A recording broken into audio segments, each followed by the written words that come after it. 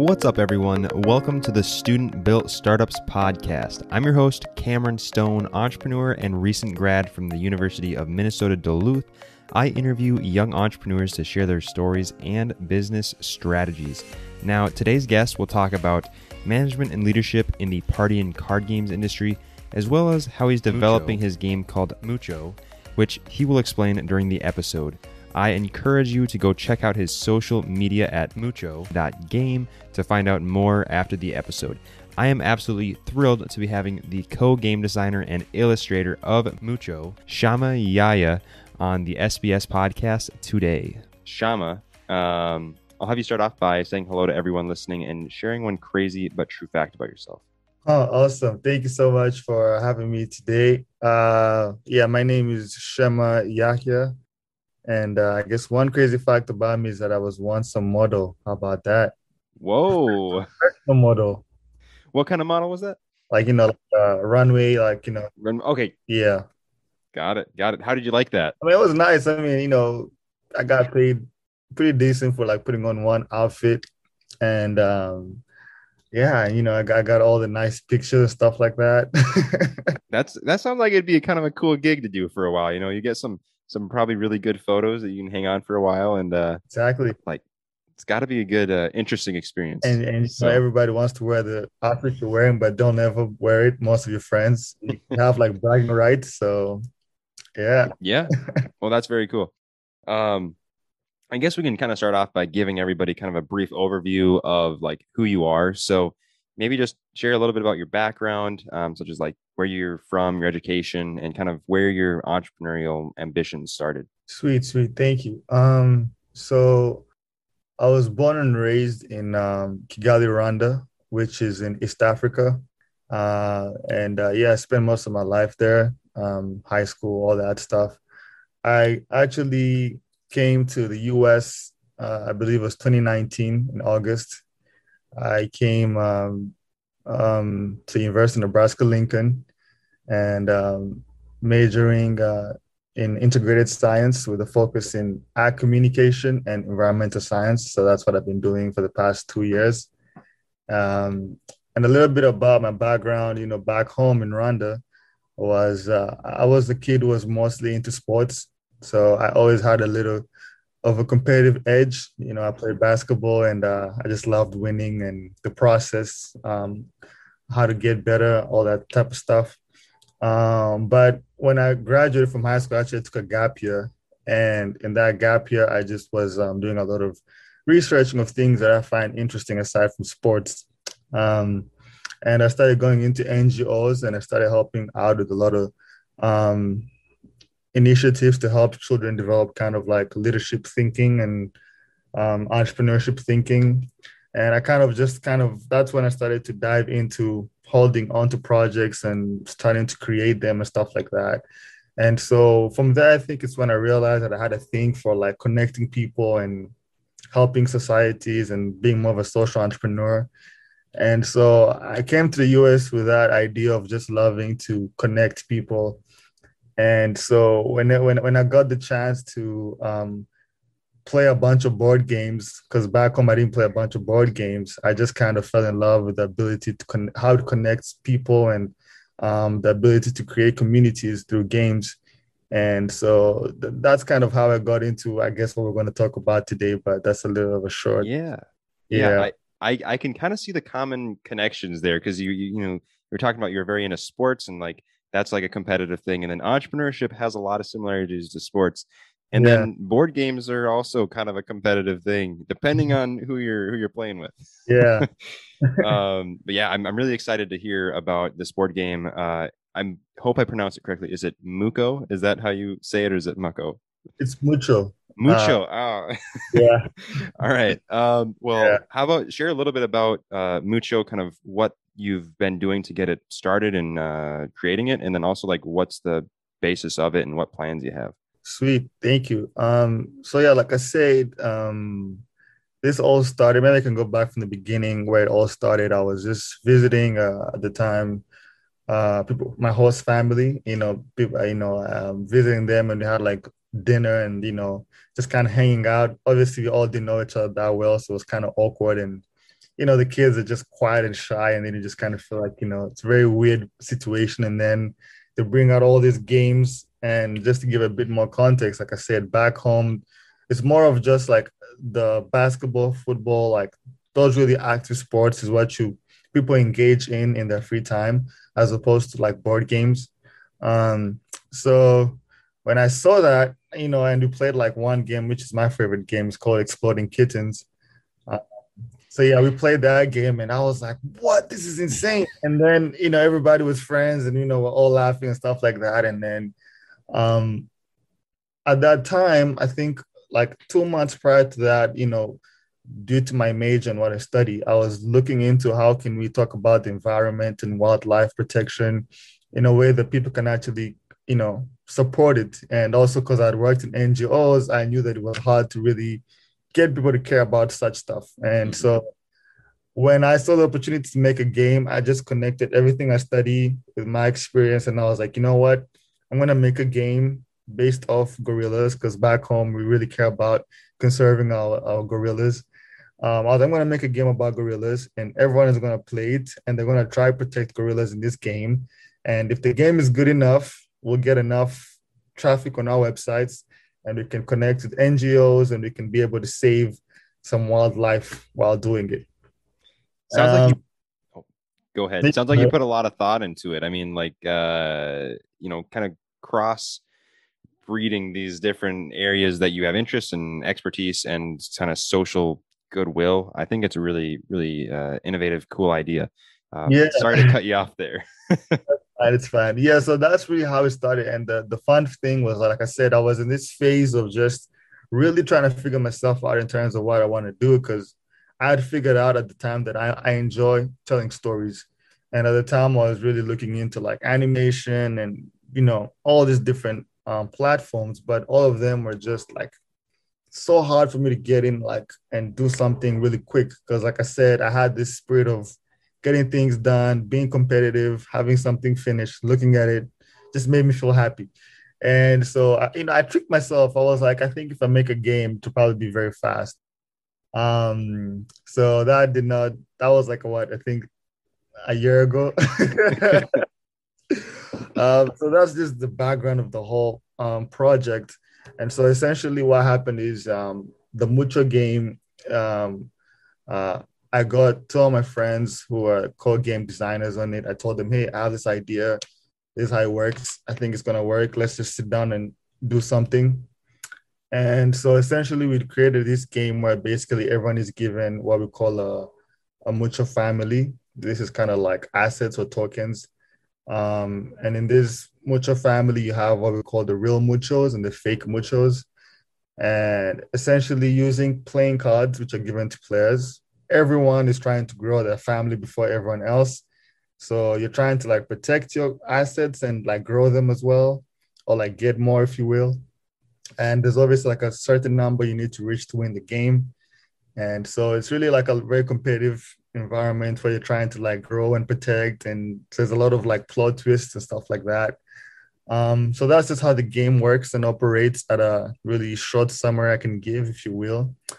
And what we're trying to do with it, essentially, obviously, we're planning to release the game in August. We're going to release the game on the Game Crafter. But really, our long-term vision is that it can be a game that can be able to create traffic and raise discussions that are really important about wildlife and how we go about protecting our environment and stuff like that. So hopefully we can be able to create these platforms for conversations between our customers and just other people generally through games. Yeah, it sounds like you have a really, really good kind of reasoning behind it. And I'm a huge fan of board games. Like I've always enjoyed like card games and board games and that kind of stuff. And like the other weekend I was playing a board game with some of my family members. I'm like, it's crazy how just a deck of cards can like turn a gathering of people into like people laughing and having a good time and that kind of stuff. And it sounds like this game you're making is actually going to be pretty fun and interesting. And I want to hear more. Like once it's released, I want you to make sure to reach out to me because I definitely want to look at it. And I mean, depending on how it looks, I might actually buy it there. I mean, it sounds pretty fun. Thank you, man. I really appreciate it. Like, yeah, like you said, that was a driving force, the ability to connect people, and so that's really how the whole game was made, and that's why it took long to make the game because most games don't take so long to make. Hmm. But it was like, how do we create something that is innovative, but still has the goal to connect people? So sometimes the cards were just like, you know what, this card is not really connecting anyone. It's really pointless. We're moving that card. And we're like, oh, we need some more interaction. How do we make the game mechanics work to do that? And so we really cared about making sure that this game is something that um, people can sit down and maybe, 3 weeks down the line can be like, remember no playing much when you did this to me? And that's really what we wanted. And so it was really, we took a serious approach on every single detail about it. And on top of that, this was, we wanted to make it a very culturally, um, if you will, how do I say it, very oriented in terms of like sharing some different elements of the culture. And so what is on each card, for instance, there's like a word in English and there's a word in Kinyarwanda, which is the mother tongue in Rwanda. So that's like, I think there's no other card that does that. There's usually just like one name on a card. But for instance, like skip in English, there's a word for skip in Kinyarwanda, and you kind of put it on the sides. So whenever you're playing the game, you can say whatever you want and it still makes sense. That's um, cool.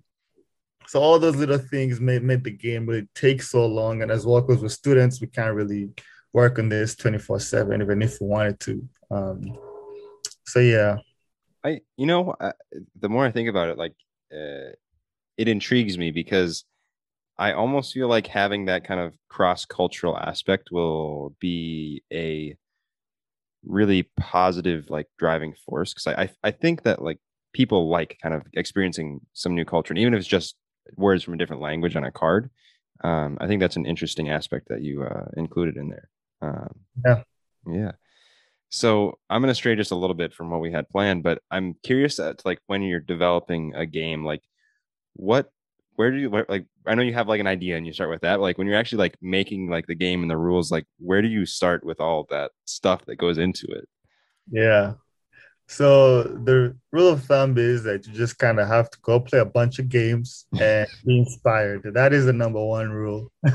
Okay. So we went on like a spring and just played a bunch of games that we didn't even probably like, but we just tried them out. Hmm. And we were just kind of trying to see what works for us, what makes us excited to play games. And then from there, that would be like our fuel for inspiration and ideation. So there's always that element. And so for me, the games that I really played that I liked a lot, I talked about Exploding Kittens. There's another game called Avalon.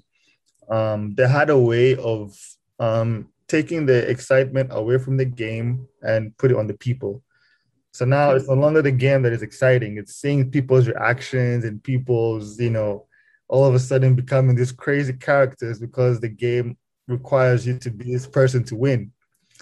And so we figured out that while we don't know what every card will look like, we know what we want the people to be like in the game. And so that's how we developed the game, kind of with that mindset. So whenever we tested the game and there was more focus on the cards and the players, we just said we're doing something wrong. And then we'll just kind of go back and change a few cards, not everything, of course. The goal was still the same. It was always about a gorilla family and protecting it. But how that changes over the course of the time was very interesting. So Yeah. it's starting with what you want out of the game, and then you can create from there. Yeah. Oh, that actually connected a lot of dots for me. Like, it makes a lot more sense now because so that game that I played a couple weeks ago was it was Exploding Kittens, and it makes sense. Like, that game, like, the focus is on the people. Like, if you were just focused on the cards, it would be kind of boring. I mean, not, but I mean, Yeah. it has elements to it that bring the excitement out of the cards. But also, like, today I learned how to play Yu-Gi-Oh cards for the first time. And that Wow. was like a very analytical, like, Yeah. uh, not much like, Yeah. Yep. it was all in the cards, and it's a very different experience. So I Yep. really understand kind of what you were saying there. So, Yep. um, so how many people, like, are working on this game development process with you? So we were four, if you Okay. count me, and then there's other two co-game designers who worked on that, and then there's another illustrator. So I do the game design and illustration, and he also helps illustration. He has made a really beautiful box design and some other ending elements. And also we work together in like making videos, like how to play video.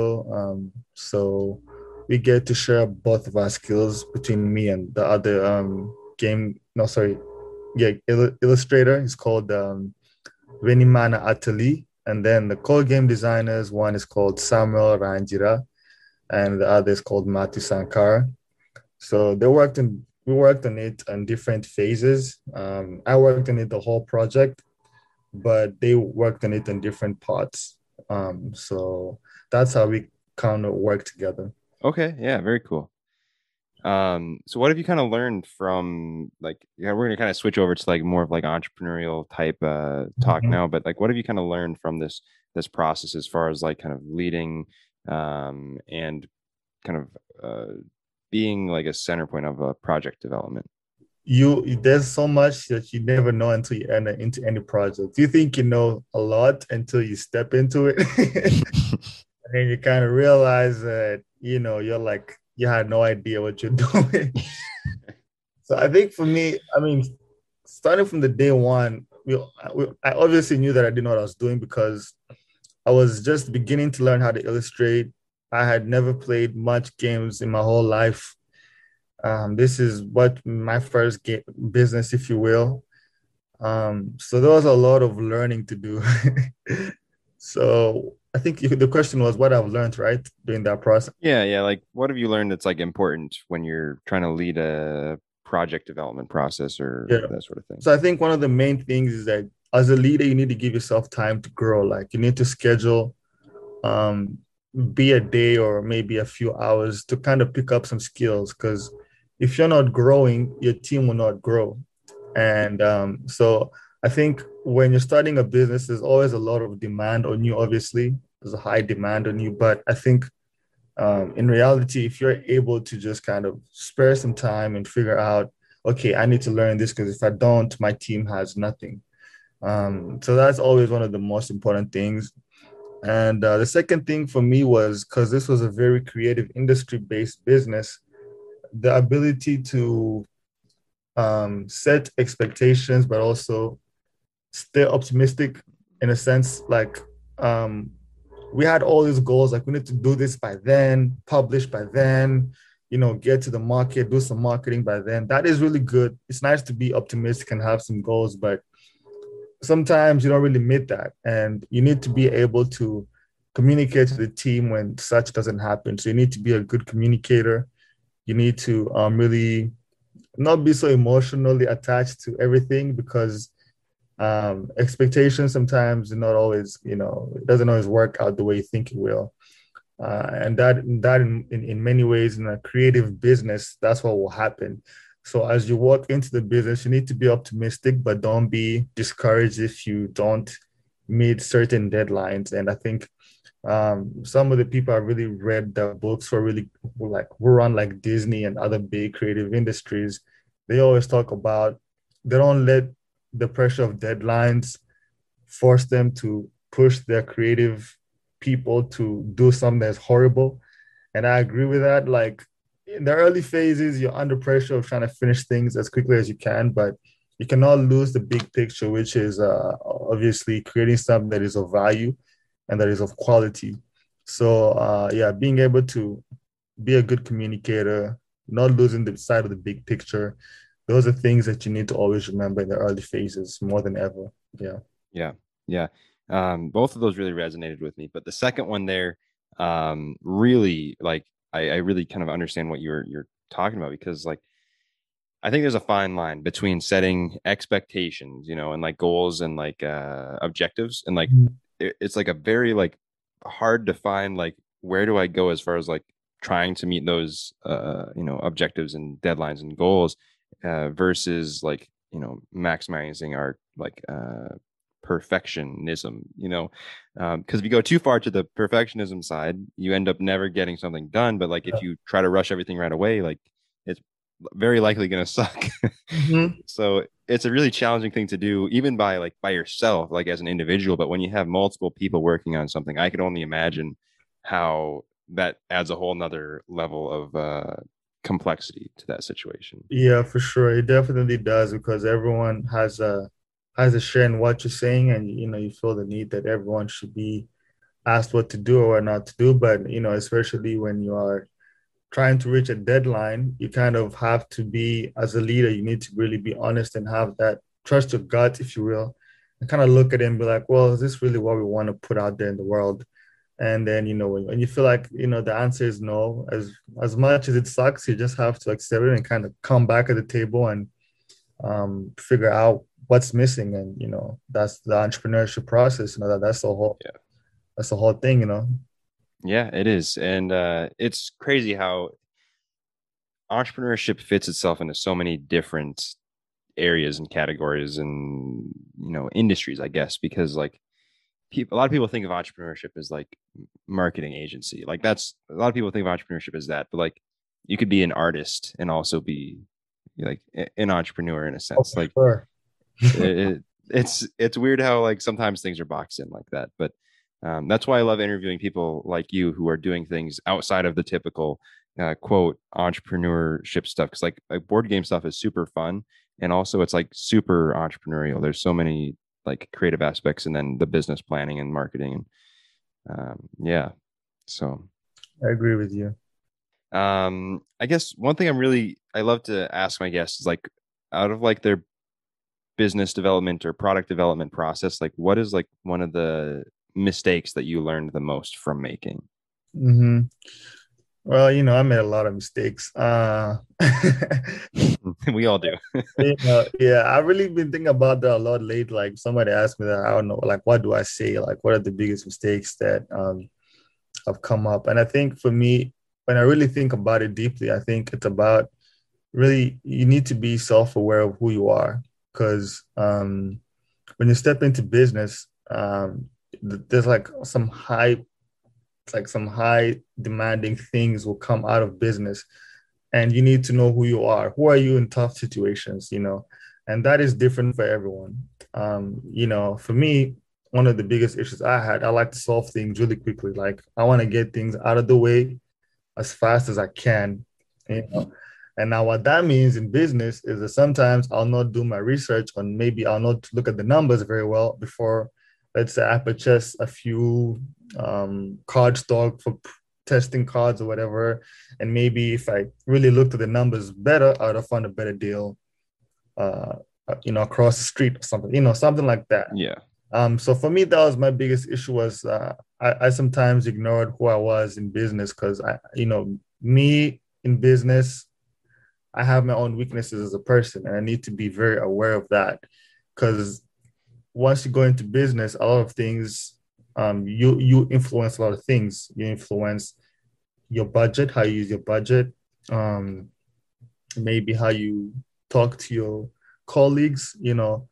Maybe sometimes, like I said, coming from a sports background, tough love is just all I ever knew.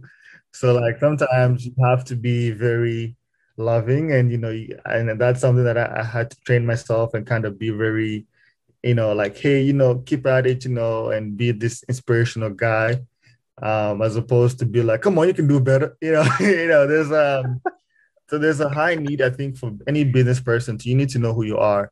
And because once you know who you are, it's like it really helps you to avoid a lot of traps. Um, so that's the first thing for me. That's the first mistake I did. And then I think the second mistake for me that I did was um, trying to do business, trying to run a business, looking at like one aspect of it only. For instance, if I'm creating a product, I can't ignore the funding element. Like some of the times, my strategy was like, let me just do this product. Once it's done, the money will come. That's not always how it works. You have to be able to balance things out. For instance, if you're like a student, as most people listen to this podcast are, what are the funding opportunities around you? You have to always be able to like keep an eye out on the different parts of your business so that when you need the money, for instance, because this is it's a common error most people do is like they think once I make this product, I'll be able to find the money. But then that puts in a situation where it goes like, okay, now I need the money. Where's the money? It's not there. So you need to plan in ahead and try to just like go to different competitions. If it requires you to take a month preparing, okay, that's a good deal. Just, take some time off and balance out between your product development and your funding search and your marketing plan. So you need to kind of grow the business together. Don't leave one aspect out of it because by the time you look back and you have not developed all the aspects together, there's like one, like let's say for instance, marketing is like 3 months behind, and and that's a really bad mistake. So you need to be aware of that, and be on top of everything. You have to really understand your business model. And I think for me, it took me a while to understand, my business model. And I think for me, those are the three big mistakes: is knowing who you are, staying on top of everything, and also just understanding your business model very well. So that the reason why I say that is because once you understand your business model, you kind of know what is worth spending much time on, what is worth avoiding, what is worth spending more time on, where should I get more people into the business, those kind of things. Yeah. Yeah, that was very well said. There was a lot of really valuable pieces of guidance and information in that short. Uh, I don't want to call it a rant, but rant that you did there. And yeah, I mean, I really like agree with you 100% on those. Like self-awareness. Like I feel like most people think they know themselves, and then they go and they do something like this where they have to work with a small team and do different stuff, and like it's like you're always learning more about yourself, and um Mhm. I it's like you just end up surprising yourself with new things you find out. Yeah.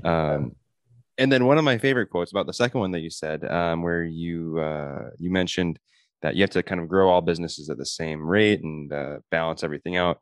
One of my favorite things is like a lot of people focus so much on like trying to push the product and they don't actually work on developing a quality product. So like one of my favorite quotes is that like really good or really like heavy marketing, it either helps you sell your product or it just helps you reveal how bad your product is. That's true. So that's like one of my favorite quotes. And I thought that fit well with your little guidance that you gave there. Yeah. Um, so here's my last question before the fast five. So if there's somebody listening and they want to create a business based on a game, whether that's a board game or a card game or maybe even a video game, what piece of like actionable advice would you give them? So I think it's understanding what you're selling. And that sounds very simple, but it's not, because a lot of people think that you're selling a game, but what you're selling is an experience. So like just to kind of refer to, you said you played Exploding Kittens like a few weeks ago. The experience there is what you're buying. So you're buying the opportunity to kind of, have this the drama filled kind of atmosphere when you're playing a game. And some people buy games because they like the strategic thinking a bit behind it, like making me think too much, or like making my brain work a little bit more than others and makes me excited, whatever, whatever. That's an experience. And so when you're making a game, you need to understand what's the experience you're trying to create. So once you understand that element, you're able to really be better than most people, because most people are not aware of the experience they're trying to, get out. And also helps you know your market a little bit better. So I'll say just figure that out and take time understanding that, and you'll be good to go. The rest, you can always look at YouTube and other people and learn from them how they develop their games, and you'll be fine. Yeah, I really like that piece of advice. I think that'll help a lot of people that are trying to do a new venture around a game. So now for the fast five. Sometimes it's fast, sometimes it's not, but we call it the fast five. So what's the most valuable learning experience that you've had in general? I think I would say teaching children in an NGO. Yeah, I learned a lot about what you can teach people and what you can learn from them, and what it takes to build a community, and also the need for helping out in society. So that was a very good experience for me. Very cool. Um, what is one book that you would recommend? It's called The Ride of a Lifetime by Robert Iger. I believe that's how you say his name. So he was the CEO of Disney for 15 years, and he wrote a lot about how he was able to build the business and save it because it was really about to go down. So that's an interesting book. I would recommend anyone in the creative industry, creative entrepreneur, if you will. It's a really good one. Yeah. Yeah, that one I haven't had recommended before. So that's awesome. I mean, with 50 episodes, you get a lot of repeats. So I love it when there's a new book that hasn't been mentioned before. Ah, So yeah. What is one business related tool that you would recommend? just one. All right. I'll. I mean, as many as you want to list off, but Uh, what's like the most important ones that you think? I think I would say Instagram. Instagram is definitely up there. Instagram gives an opportunity to market in a new way and get to a lot of people, and so it just depends on how well you can use it. Yeah. Yes. That's a very good point. Knowing what you can do, knowing what you're good at will help you figure out what works best for you. Um, how do you go about like scheduling your time and planning ahead for things? Um, so I have this, I don't know if it's a gift, but I'll just call it a gift for now. I'm always thinking of what's the worst that could happen.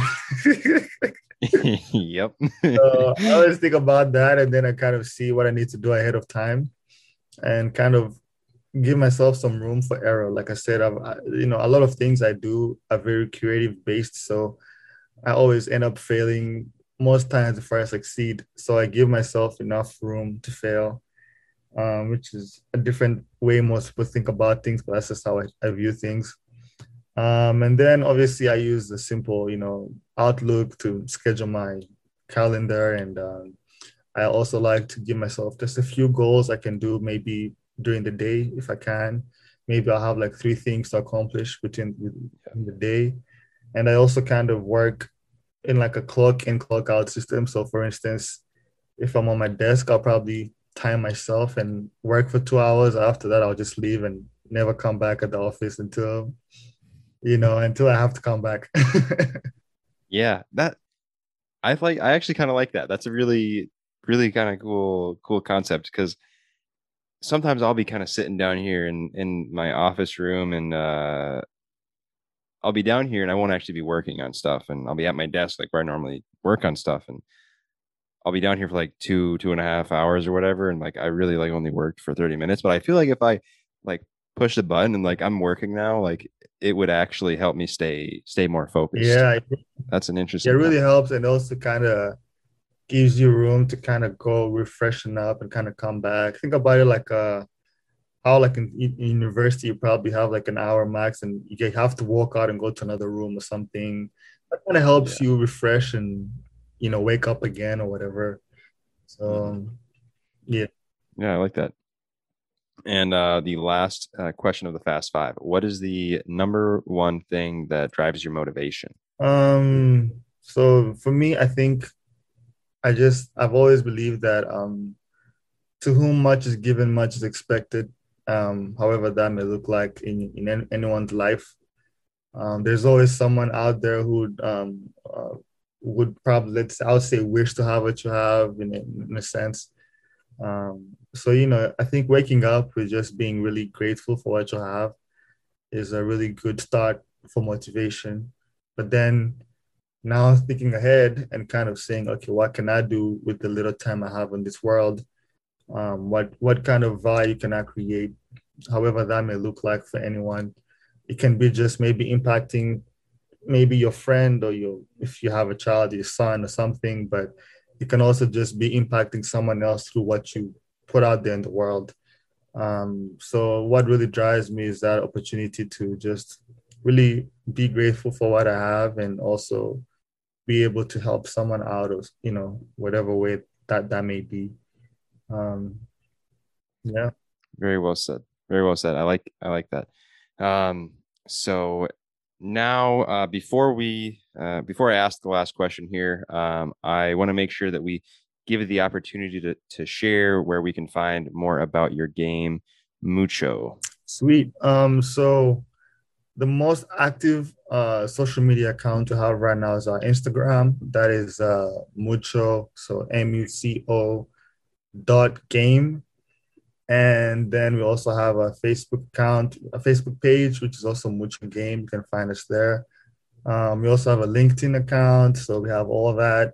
And if you go to our Instagram, we have in our bio, we have a link that shows our own personal website if anyone wants to check out our website.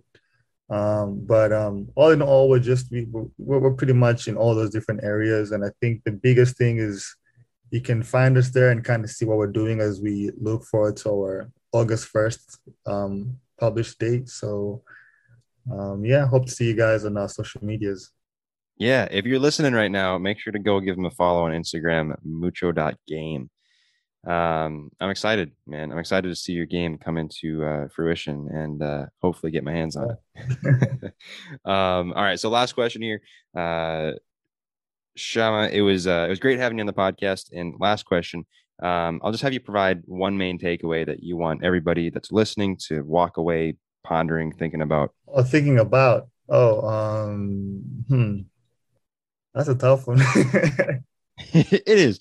It's a lot of pressure, but is there one thing that you talked about today that you thought like you want to just kind of emphasize once more before we end? I think it's just more of like thinking about what drives you. I like that question because it's a deep question. I think I'll just advise everyone to think about that deeply, like what really drives you in life, and I hope that everyone can really find it because it will make them it'll make them better people, and they'll be able to impact society in a bigger way. So I think it's more like a challenge. Think about it deeply, what really drives you, and I hope that you find it. Absolutely. And don't stop thinking about it once you figure it out. Yep. Well, this was great. I really enjoyed having you on the podcast. Hey, man. Thank you so much, man. Of course. And all right. I am really glad I was able to share Shema's story with you guys. Thanks again for being on the show, Shema.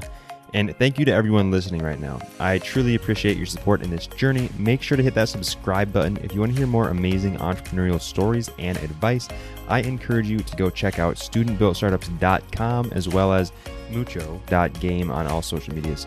Thanks again, and I will catch you on the next episode.